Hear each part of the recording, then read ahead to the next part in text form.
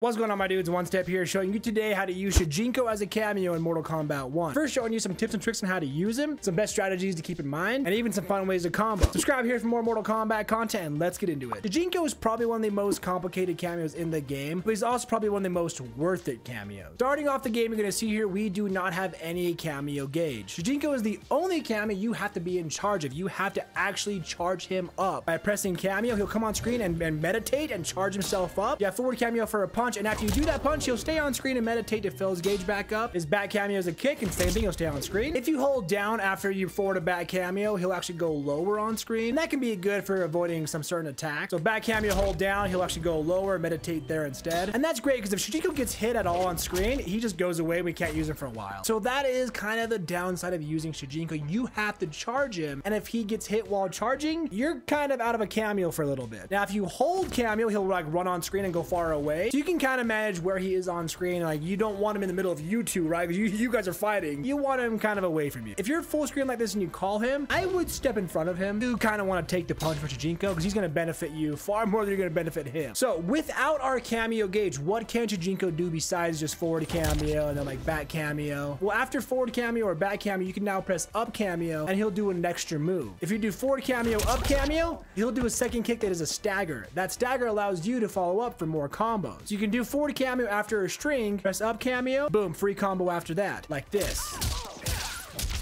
Stagger him, free combo.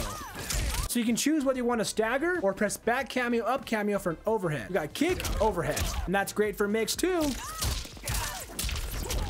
And if it hits, as you see there, it creates some really good space for neutral. And as you see right there, we do not have any cameo gauge charged up at all. So Shujinko by himself, without stealing your opponent's moves yet, offers you a stagger and an overhead.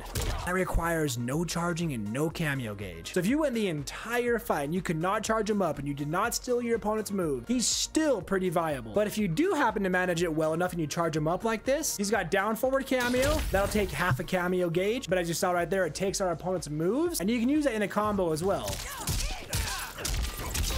You can see right there, we did a forward cameo to get his punch out, and then down forward cameo to do the special move that we stole. You can do down back cameo as well, and that'll use your entire cameo gauge. But as you see, it offered a pop-up, and we can utilize that in a combo as well.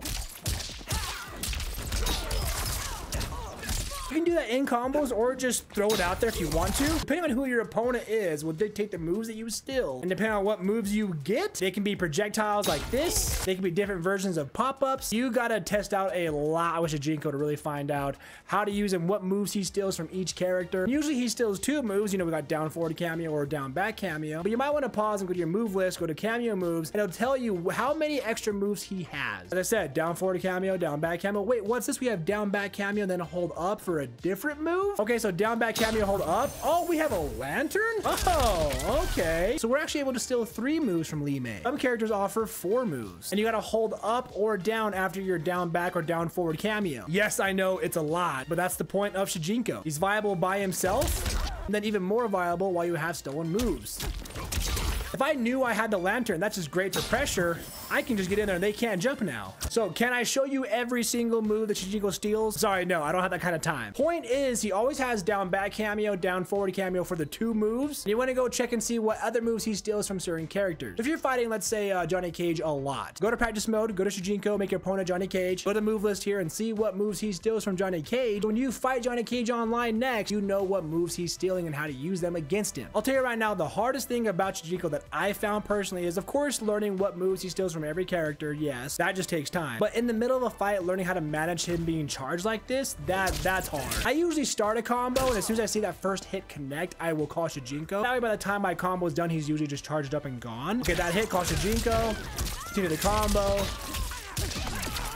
I'm done. So now Shujinko's done. Okay, we're good. You really want to avoid him getting hit. Then you're just playing with no cameo, and that's a big disadvantage in a game like this. Again, he's one of the most complex cameos, but damn, he's also one of the most fun cameos. With all that being said, my dudes, let me know down below, what are your thoughts on Shujinko as a cameo in Mortal Kombat 1? Do you like him? Do you hate him? Are you gonna main him? I'm gonna give him some more time for sure. Subscribe here for more content. Turn that bell on so you don't miss a thing. Take it one step at a time and go ahead and click into these videos next for more Mortal Kombat news, guides, reactions, and more.